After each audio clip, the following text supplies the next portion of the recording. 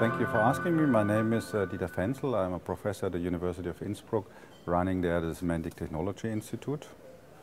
And it's a pleasure for me to organize with a couple of other people the first European Data Forum, with Sören from Leipzig, with Elena from Karlsruhe, and with Michael Hausenblas from Derry. The role of the European Data Forum conference will be to help to develop a European data economy. We all know that data become more and more mission critical for the economic future of Europe and of other areas.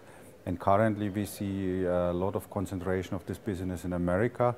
And we think that it's very important to establish this field also in Europe to make sure that wealth and data that are produced in Europe are also used and deployed for a better future of Europe.